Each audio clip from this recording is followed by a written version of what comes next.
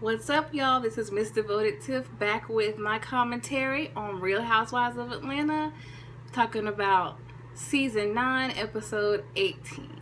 So this episode had a lot of moving parts, a lot of things to chime in on. It wasn't quite as boring as last episode, but it wasn't too far from it.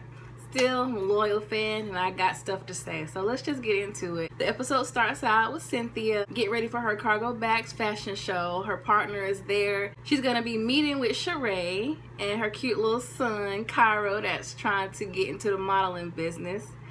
And Sheree is momager, Lord help us all.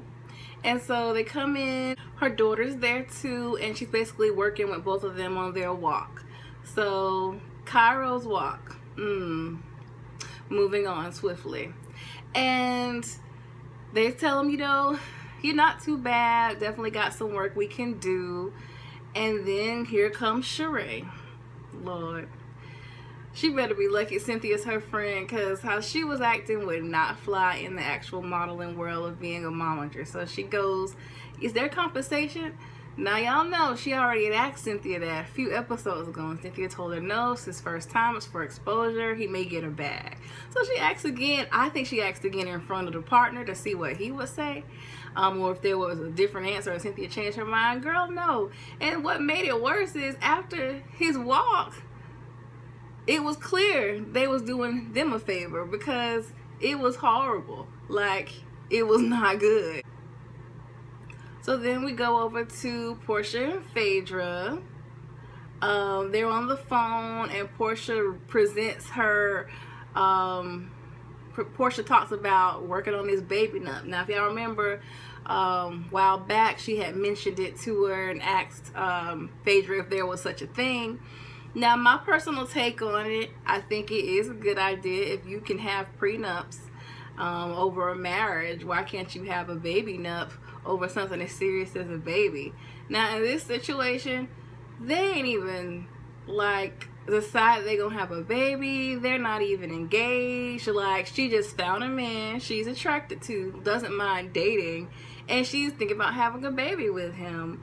I mean, I know her biological clock is ticking, but I think that should be her last resort, and she should, you know, try to make sure she has something concrete with him. I mean, does he even have a job right now? And she's trying to work on a baby nut. Shady phae being what her name is, she definitely was throwing little digs, talking about, you know, you don't want to have, what should call it? A hot dog bun vagina. A vagina that is so wide and so used that it's as big as a hot dog bun. I'm like, how you gonna shade your own friend like that on camera? And you kind of giving away her business, because the way you talking sound like she been busy. Then we go over to Kenya and her friend Shay. She's basically recapping the Miami trip, saying how she feels about how Phaedra kind of turned on her based on the divorce party.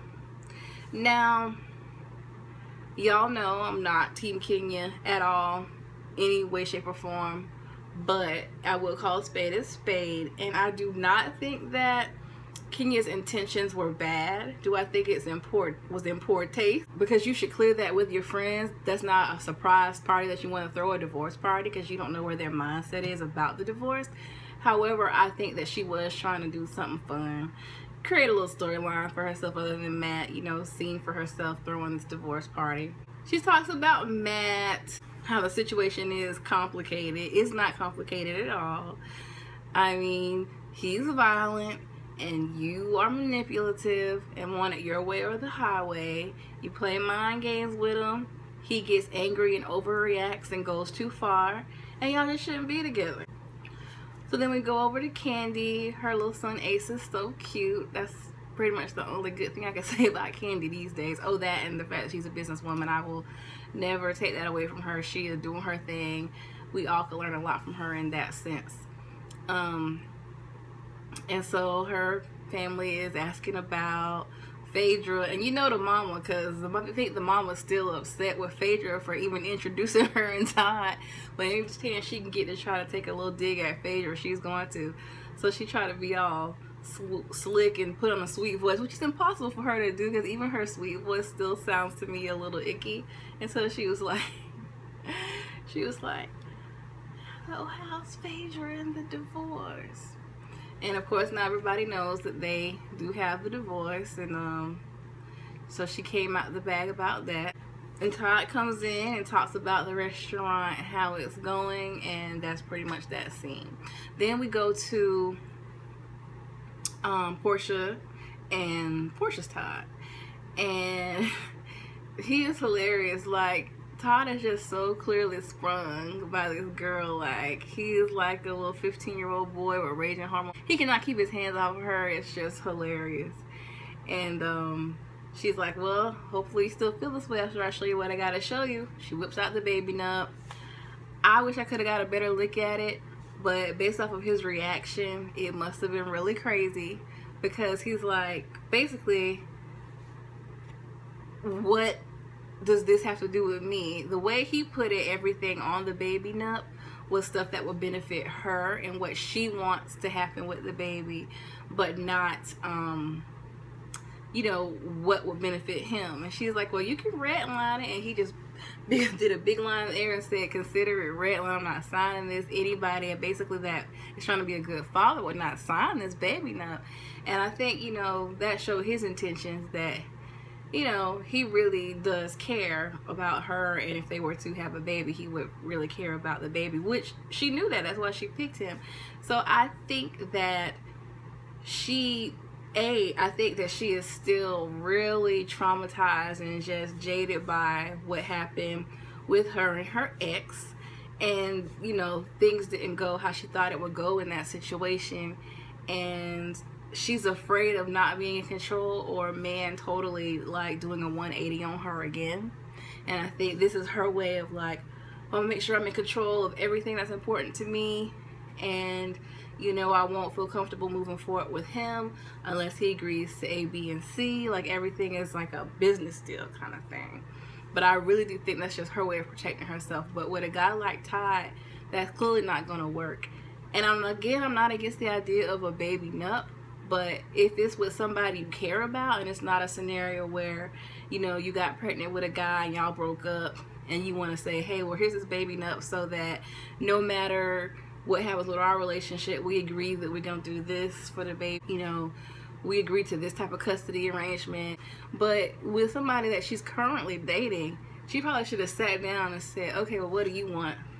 What would you like? What do you think is best for the baby? Well, here's what I think was best for the baby." They come to an agreement, put that all down in the baby nut and sign it. But, you know, that's not how Portia did it. So now we're at the cargo shows, backstage. Cynthia's doing her businesswoman thing. It's looking good. Everybody's setting up. Noelle is excited, and she's so mature. I just love the scenes with her and seeing her wisdom, because she was saying, "I didn't invite any of my friends because I didn't want to be distracted at all." She is taking it very seriously. Meanwhile, Cairo is not there, and they're having to call and look for him. His mama don't know where he is. I was looking on Twitter, and she said that they're trying to act like he was an hour late. He wasn't. I don't know.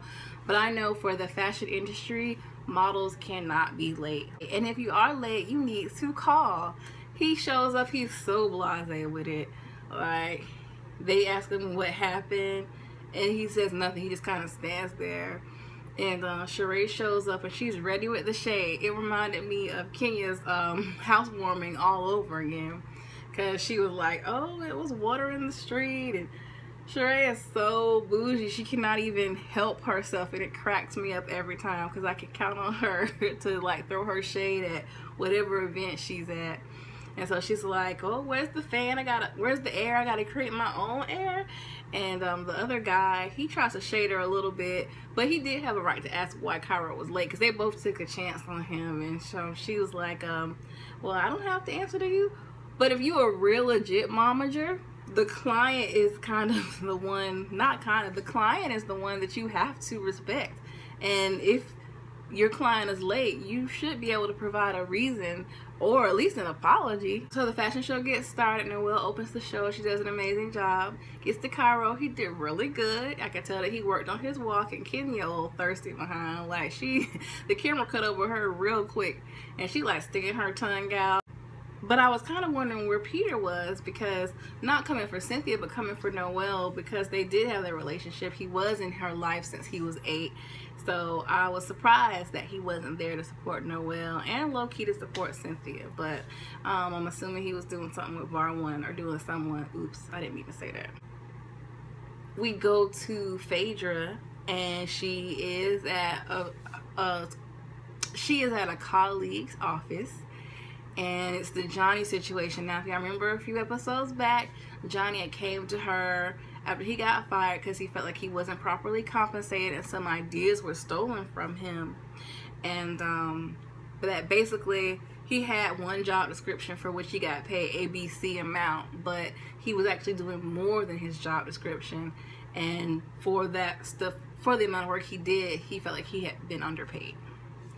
And basically he kind of portrayed it like they used him, and then when they was done with him, they was done with him. Candy seems like a supportive person. I don't know if she would ever do that. I don't completely trust Don Juan.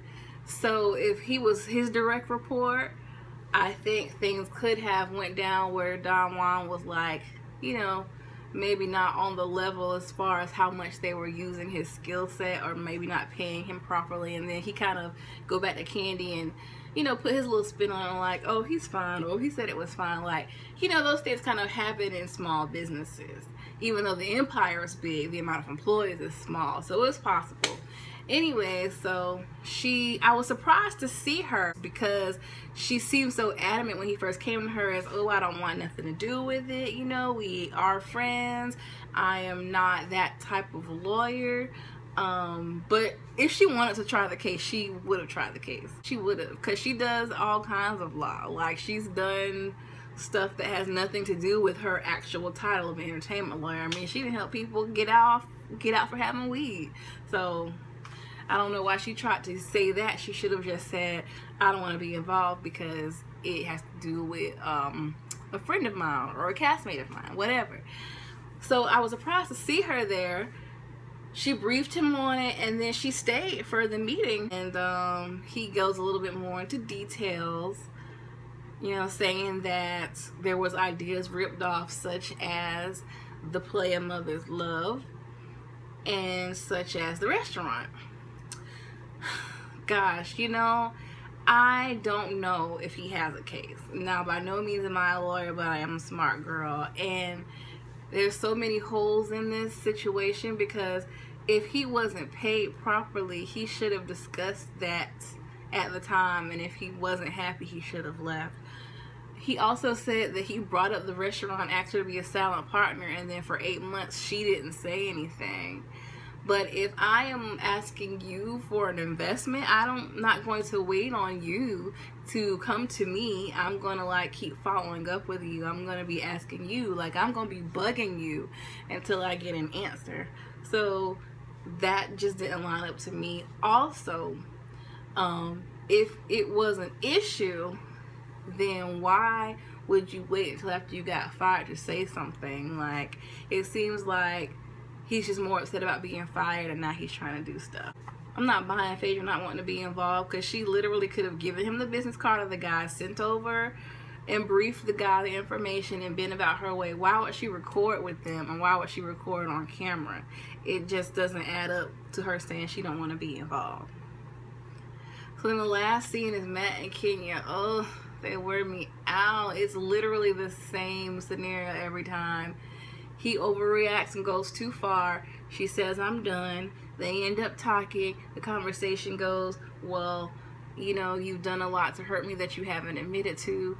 And she goes, well, I could have put you in jail and I didn't. And then they just stop talking again. Obviously, the D is controlling this whole relationship, because that's the only way she would keep coming back to somebody that bust out holes in her house and was so violent that she was telling all of her friends, you know, he's doing all these things to get my attention. It's the only thing. It must be outstanding. Girl, get help. So they're talking, and she brings up the conversation he had with Cynthia, and then he kind of brings up his side and says, you know, the only issue is you've never said you're sorry, or you don't talk about what you've done. So then she gets up and walks out. She doesn't typically own up to what she's done unless she is extremely backed into a corner. Matter of fact, the only time I saw her apologize was to Cynthia for the way she acted in her room. She is such a sweet and sour patch candy. She'll, you know, just kind of berate him and like, oh, you did this, you're horrible, you this, you that. And then when he starts feeling guilty and crying and just kind of cowering in the corner, she'll be like, oh, you know, don't feel that way, don't feel that way, we can work it out, we can work it out. So I literally can't with her in that relationship. They say they're done, they do this dramatic of her walking down the hallway away from him. So we'll see if that actually happens. Next week looks pretty juicy. We're gonna meet Apollo's fiance, which I think it's horrible that his friends on the outside are talking to her. Child, I don't know. But stay tuned. Let me know what you think about Candy in this restaurant and her family members. Let me know what you think about this baby nut. Let me know what you think about Kenya and Phaedra's new beef. Let me know what you think about Kenya and Matt. And let me know what you think about this cargo line and Cynthia and Sheree acting like a momager, but not really a good one in my opinion. And what do you think about Cairo and how he did? That's all. I'll catch you next time. This is Miss Devoted Tiff. Bye.